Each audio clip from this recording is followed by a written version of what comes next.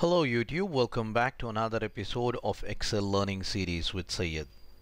In the last video we have seen how to use weekNum function. In this episode we will look at network days function. To follow along with me you need to download this workbook using the link in the video description. There are two worksheets in this workbook, network days and a practice zone.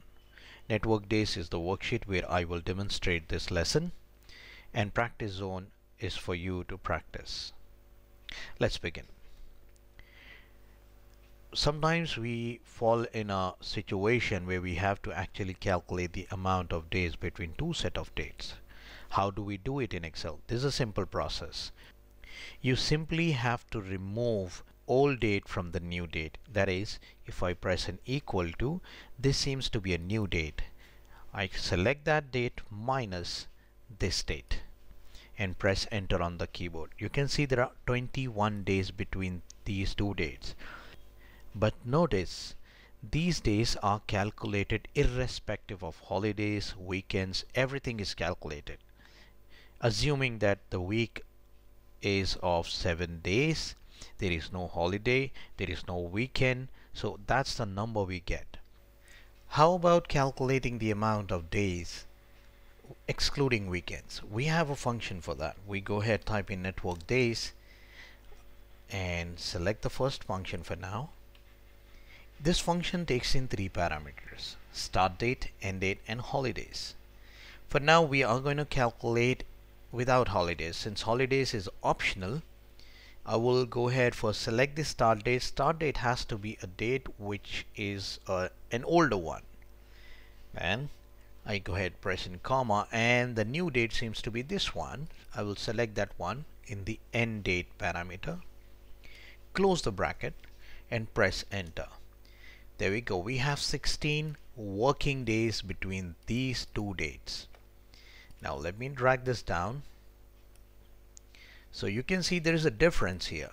Here we have weekends included. Here we do not have weekends. That is Saturday and Sunday. Now how about excluding the holidays from this one? I go ahead, press in equal to, we type in network days one more time, select the start date, then select the end date here, that is the latest date. Now for the holidays I have these set of days here. I will simply select them, press F4 on the keyboard to freeze that cell, that selection, to make it absolute. For the people who do not know about the absolute reference, I request you to go ahead and look into the past videos that we have produced. You will find a great lesson about this. Let me drag this down, and this time we will have few changes. Here we have holidays, few holidays that have been removed, 4 holidays. Here we have another difference. Here there seems to be no difference since there is no holiday between these dates. Similarly the other dates. Now imagine you live in a country where the weekends are not Saturday and Sunday. Could be possible that you only have one weekend. Could be possible that you have a custom weekend like Friday and Saturday. Some parts of Gulf countries will have Friday and Saturday as weekend. In India mostly there is only one weekend, that is Sunday. So how do we manage these kind of weekends? Let me go ahead and type in network days one more time, but this time I will select Networkdays.INTL. This function will give me an additional parameter, that is start date, end date, and weekend. That's an optional one, but we need it because we want to calculate the network days with custom weekends. So here I select the start date, comma, the end date.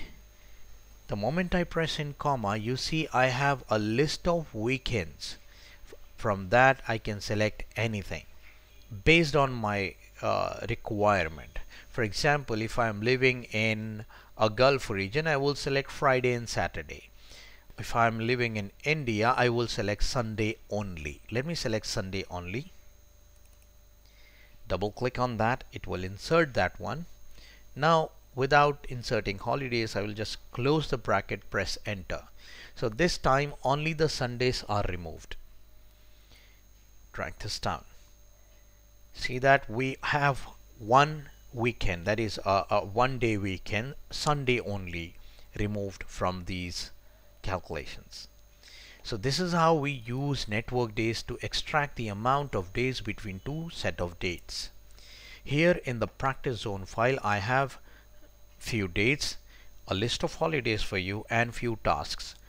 Here you will have to calculate the project life with standard weekends, with holidays, with custom weekends, and with custom weekend and holidays.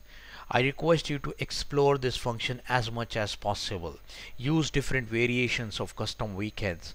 Try finding out the results, try matching your results from one to another, and see how it comes up.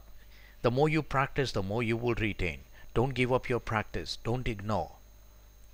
In the next video, we will look at how to find the target date. For example, if your project is of 120 days and the start date is somewhere today, what would be the date when the project is getting over?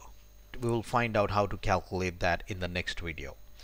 Thank you so much for watching this video. To follow along, don't forget to subscribe to the channel, click on the bell icon to receive notifications about the new videos, and have a nice day. Until next time.